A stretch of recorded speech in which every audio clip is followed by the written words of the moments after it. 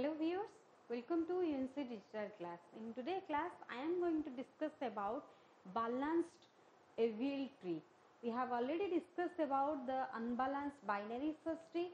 Some disadvantages are arises in unbalanced binary search tree. That is, the tree is going on in one side. That means that is in left subtree or right subtree. That is, the tree is go on increasing the depth. So we will be overcome this increasing order of the tree depth by using Avl tree.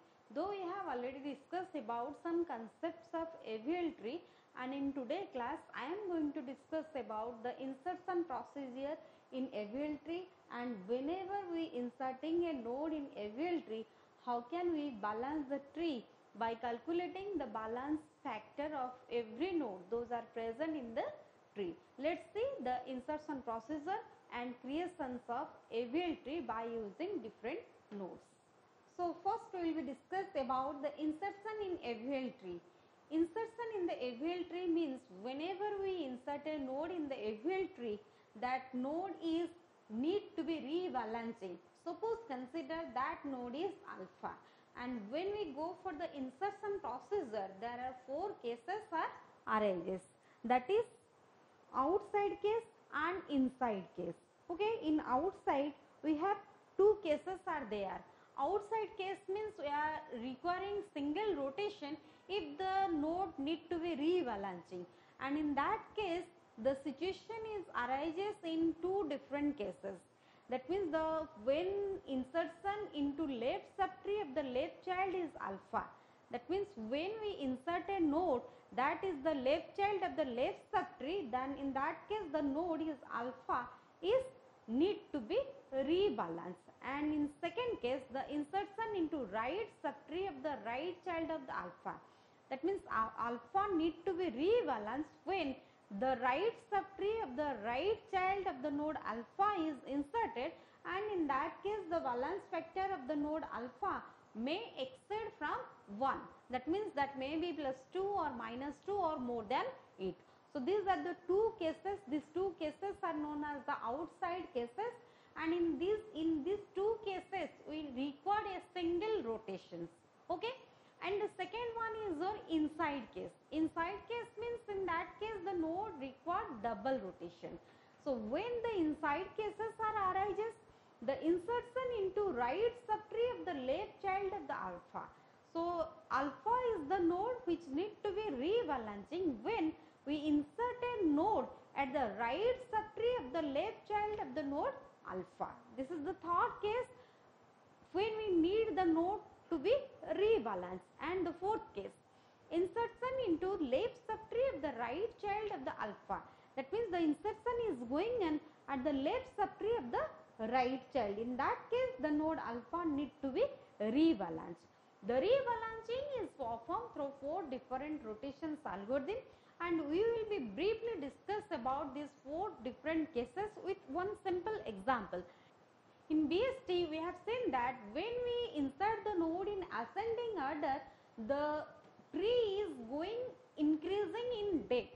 So here we will be see one example when we insert the node in ascending order, how the tree is grow in depth, and in that case the node, a particular node having exceeding its balance factor from -1 or exceeding from 1, then in that case we need to rebalancing the node by using these four different rotations.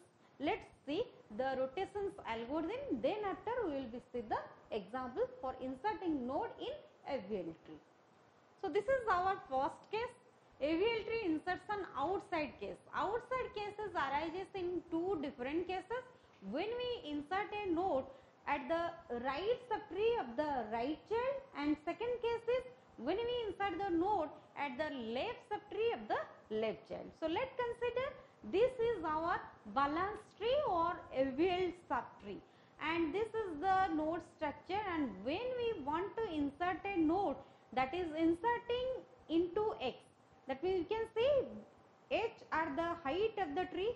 So let's consider this is a balanced tree or valid Avl subtree, and we want to execute one outside cases. This one is the second case. when I want to insert a node at the left subtree of the left child. Okay. So inserting into X destroy the Avl tree property at node J. That means we can see here I am mentioning the height of the tree. This tree having, or this subtree having height h, this is also having height h, and this is also height h. And if we calculating height of this node, that is h plus 1, that means from J to X, and whenever I insert a node at the left subtree of the left child, that means this is the left subtree for the node J, and I want to inserting a node at the node X, and whenever I inserting it, the height became h plus 1. That means you can see from height this to this is h plus 1, and whenever I calculating the balance factor of J, and when insert the node at the node X, the node J became invalence, or the node J destroy the property of the Avl tree. So just calculate the balance factor for this node. Whenever calculating this, you can see the height of this node is h plus 1, that is h plus 2, and when I subtracting this h, it contain plus 2. That means the height is imbalancing, or the Avl tree property is destroyed in node J. So as it destroying the Avl tree property, so it need to be rebalanced. The node J need to be rebalanced. Or how can it will be rebalanced? By using different rotations, we can balance the node J. So let's see the rotations. So we need to rotate this. In this case, it needs right rotation, because we are inserting node at the left subtree of the left child, and when we rotate into the right subtree, you can see this subtree or this A's will be removed, and this will be also removed. So you can see the pictorial representation. The A's from K to Y is removed, and the A's from J to K is also removed. That means when we rotate it in right rotation, so what will be the result? See, this is the result. That means K becomes the root node, K is the root node, and this J becomes the right subtree. Okay. So J becomes the right subtree, and X is as usual the left subtree of the K, and the inserted new node is also the left child of the node X, and as J is the root node, and when we rotate J, it becomes the right child of K, and the Y, which is the right child of K, becomes the left child of J, and J, which was the right child of J, as usual. Okay. So this is the right rotation for the node J when it need rebalancing. Okay. So right rotation is now done, and you can just calculate the balance factor for this tree, and you will be see the tree satisfy the Avl tree property. If we calculating balance factor of this node, you can see this having height 1, and the node is here the inserted new node 2. So it is also the right subtree height is 1 and 2. So 2 minus 2 is 0. So K having balance factor 0. So we can say this node is balanced. In the same process, we will be calculate the balance factor for all the nodes. So X is also having balance factor 1, and here J having balance factor 0, because it contain a single child in left subtree and single child in right subtree. So the balance factor of J is also 0. So all the nodes those are present in this Avl tree having balance factor 1 or less than 1. Okay. So we can see, so this tree is satisfy Avl tree property by rotating in right rotation. Okay. So this is the one case of the outside rotation, and another case is outside rotation is left rotation. And when the left rotation is required, when we insert a node at the right subtree of the right child, in the same process it needs left rotation. Okay. So this is the example of outside case or algorithm pictorial representation for outside case, that is right rotation and left rotation. These two are the single rotation. Next we will be see one case from inside case. Okay. Inside case is required when we insert a node at the right subtree left child and the left subtree right child. In that case, the inside case is arises let's consider this is a valid AVL subtree, and you just calculate the valence factor. You can see all node having valence factor less than or equals to 1, and in this case we are executing one inside case. Suppose inserting into Y destroy the Avl Tree property at Z. You can see here Y is the leaf node, and when we insert a node in this case, okay, this case is what? This is the left subtree right child. Okay, you can see we are inserting at the left subtree of the node J at the right child. Okay, when we insert a node at Y, then the node J we can destroy the property of Avl Tree. So this is the case of left subtree right child. Okay, see, when we insert this, it will become imbalanced. So height of this K is -1, but if we calculate the valence factor of this node is -1, and if we calculate the valence factor for this node, just calculate it. So 1, 2, 3 is the height from J to new node, and this is 1. So if we subtract 3 minus 1, that is 2 plus 2. So when it becomes plus 2, it exceeds from 1.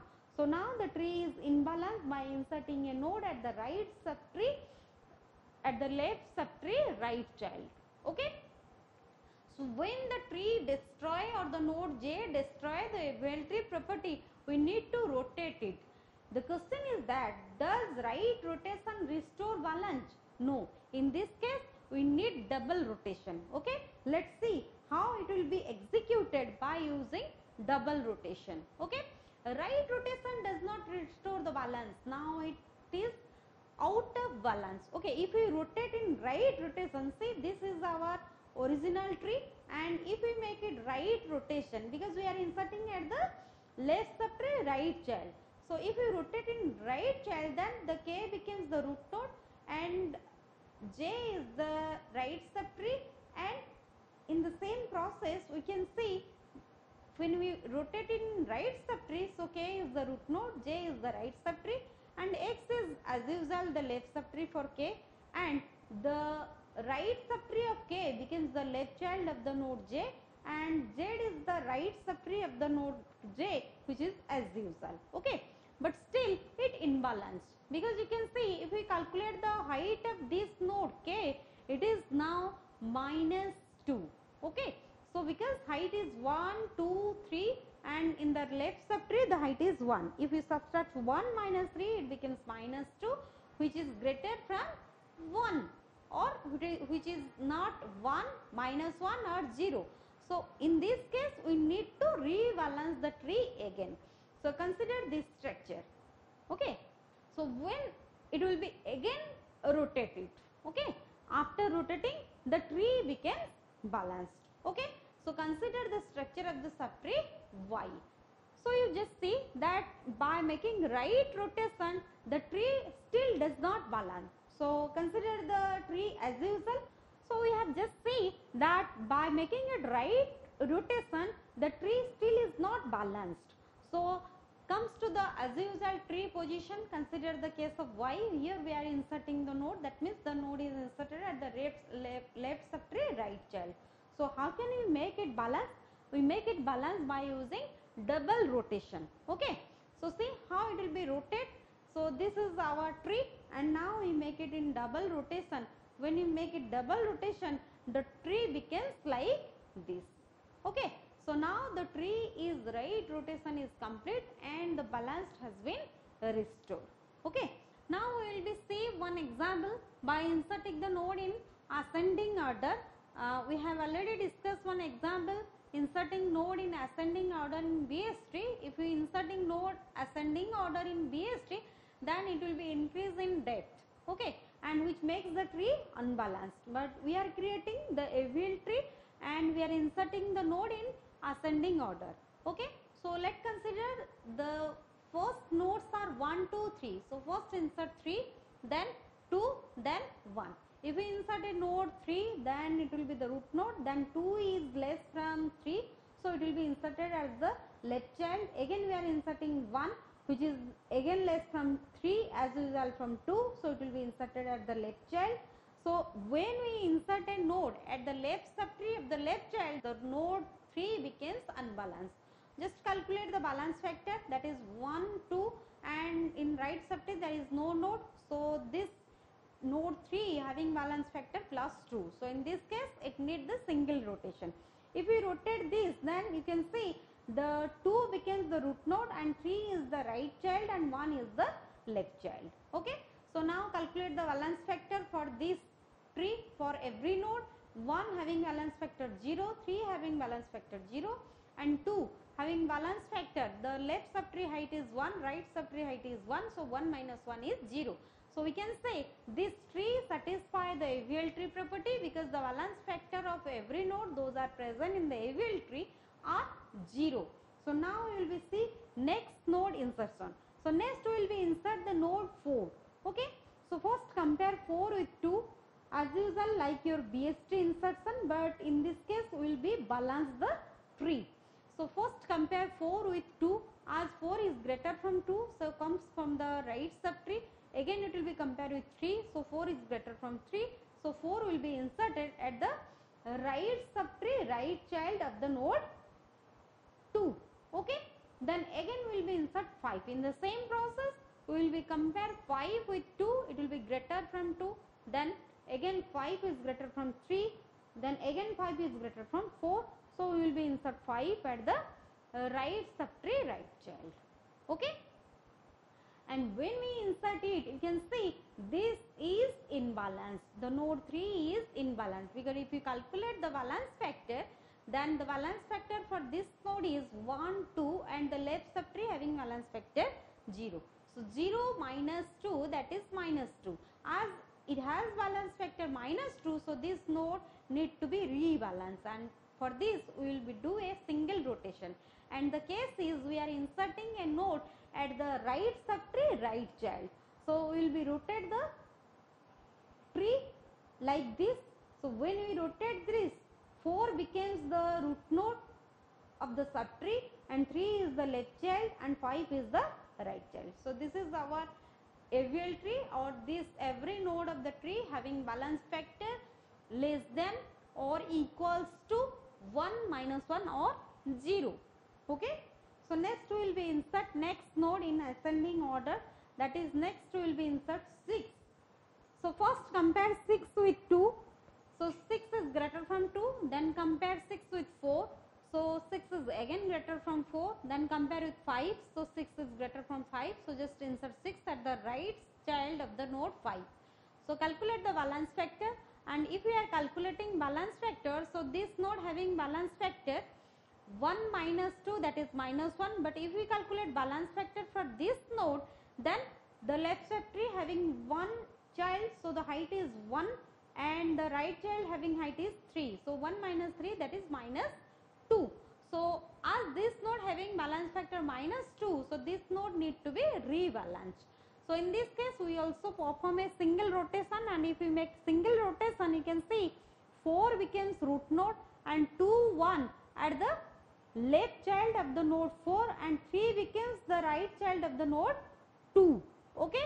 And 5, 6 as usual the right subtree of the node 4. Okay. So this is our required Avl tree. You can see 3, which is the left child of the node 4, becomes the right child for node 2. That means the left child of the left subtree of the node 4, and 5, 6 is as usual the right child, and then next the tree is balanced. So next we will be insert the node 7. When we insert the node 7, you can see 7 is again compared with the root node 4, and then 7 is as greater from the root node 4, then we will compare 7 with 5. Okay. So as it is greater from 5, then again it will be go for the right child, again it will be compared with 6. So as it is greater from 6, so it will be inserted at the right child of the node 6, and when we insert it, you can see this node is imbalanced. So when this node is imbalanced, you can see the new node is inserted as the right child of the right subtree of this node. So this node is need to be rotated, and in this case we need a single rotation. If we make single rotation, then 6 becomes the root node of the right subtree, and 5 is the left child, and 7 is the right child. Okay. So see, 6 is the root node for the right subtree, and 5 is the left child, and 7 is the right child. And you just calculate the valence factor for every node those are present in this Avl tree. You can see the valence factor must not exceed from 1, -1 or 0. So we can say this tree is a height balanced tree. Then suppose we want to insert in the similar process, we will be insert all the nodes from 8, 9, 7 like this. Suppose in this case I want to insert 16. Okay. So 16 is again compared with root, as it is greater from root node, so it will go for the right subtree. Again it will be compared with 6, so it is greater from 6. So again it will be go for 7. Then it will be compared with 7. So as it is greater from 7, so it will be inserted at the right child of the node 7. Okay. So 16 is inserted, and when 16 is inserted, you can see the tree is balanced or unbalanced. Just calculate the valence factor for every node those are present in the Avl tree. So calculate the valence factor of this root node. If you calculate the valence factor, then it becomes the height of the left subtree is 1, 2, and the height of the right subtree is 1, 2, 3. So 2 minus 3, that is -1.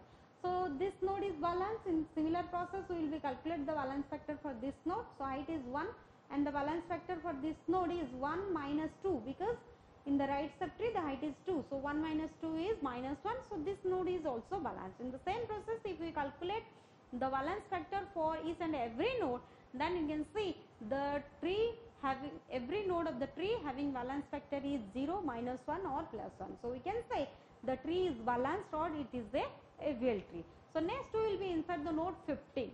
Okay. And when we go for inserting 15, then 15 is inserted as the left child of this node, and this is what? This is the right child left node. Okay. So and when we insert this, you can see this node is imbalanced, because the balance factor for this node is +2, and when this node is imbalanced, you just see the node is inserted at which location of this node. The node is inserted as the right subtree left child, so it needs the double rotation. That is, this is the case of inside case. Okay. So in step 1, we will be rotate the child and grandchild. Okay. So first we will be rotate this, and then after again we will be rotate the rotate node and new child. When we do the first rotation, we will get this. That means you can see this is the previous tree. Okay. You just rotate it, and when we rotate it, the tree becomes like this. 7 is as usual position, and 15 becomes the root, and 16 is the right child of this node. Okay. After rotating, still you can see the valence factor for this node is also -2. Okay. The valence factor for this node is -2. So this node is also need to be another notation, and if you rotate it, you can see 15 becomes the root node, and 7 is the left child, and 16 is the right child of this node. So 15 is the root node, and 7 is the left child, and 16 is the right child. If you calculate the valence factor of every node those are present in this Avl tree, you will get 0, -1 or +1. Okay. So in this way we can insert all the nodes, and we will make rotation to make the tree Avl tree.